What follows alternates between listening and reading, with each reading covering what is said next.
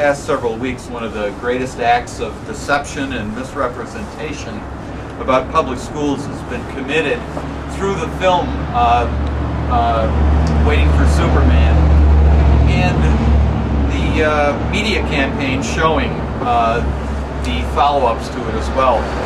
The movie director and the narrator blame and depict teachers and teacher unions as the villains and charter schools, mayoral control, and corporate-style superintendents as the heroes who can save public education. While Waiting for Superman admits only 1 out of 5 charter schools are succeeding, it advocates for more of them. The film has nothing to say about the billionaires funding Waiting for Superman and funding hip charter schools and the Harlem Children's Zone charter schools, which are both featured in the film prominently. Moreover, education reformers Jeffrey Canada and Michelle Rhee, also featured prominently in the film, are out of touch and detached, presenting falsehoods, arrogance, and a dictatorial attitude as the way forward. Fact is that only 17% of charter schools are doing better, as good as, or better than public schools. Fact is that the most successful states in education are those that have the most dense unionization of teachers.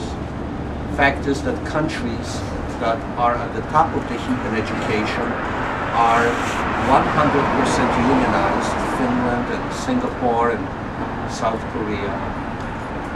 So we're very worried, and we agree with representatives of this community that if this film, which is sort of a bump steer in the wrong direction, is not opposed, then our superintendent and our school board may actually go in the directions advocated in this film, which would be a tremendous disservice to our students.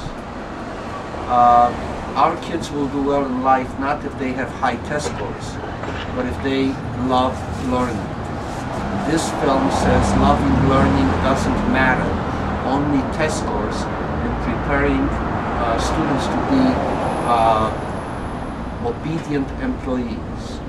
We know that the real solution is that parents and educators and community activists and business people and politicians and anyone else who claims to be seriously concerned about the problem need to get together at one table, bring their best ideas, and let us develop a comprehensive plan, and then get up out of our plush offices and go to work in terms of developing that plan. CDR has been very alarmed with the increasing number of students who have been given the label of learning disabled when really they just don't learn in a way that businesses and adults feel that students should learn in that one particular way. My name is Rosemary Rivera. I'm a parent and a grandparent and a member of the Alliance for Quality Education, a statewide group of parents, people like myself. And I can tell you this, Waiting for Superman, our kids can't wait. And the reality is that we know what is needed in education. We know that it's smaller class sizes. We know because we have so much research that has been done.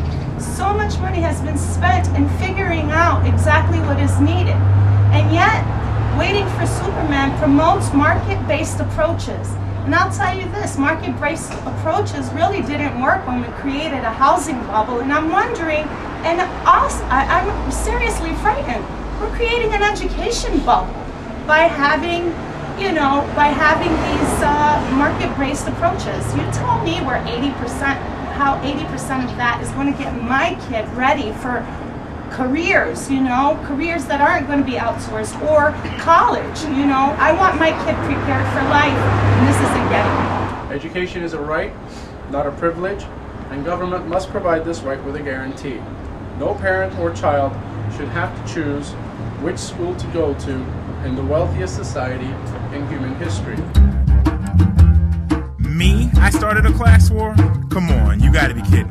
It was going on before I was born.